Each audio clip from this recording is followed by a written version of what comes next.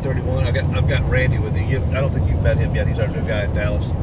He's a homosexual, but he's a good guy. Oh man. He's your kind of guy, Tony. Y'all can go out. All right. Y'all can work something out. Hey. Yeah. Yeah. Randy. Nice to meet you, Tony. This is Tony Allen. Tony Mayonnaise. I mean, Tony. Oh, hey, Randy. I got this PA friend of mine that I'd like to introduce you to. You might enjoy meeting. What's her name? Oh, him. It's a him. Okay. All right. Oh, what's her name? Chris Rich. Chris Rich. Fabulous.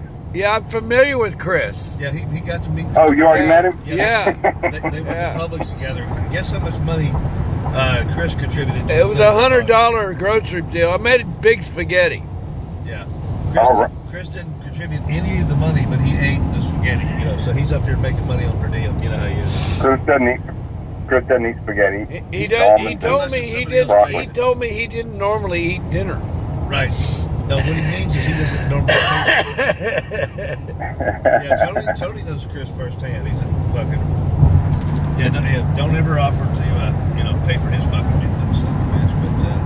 But anyway, I'm just out today. We can't really solicit today.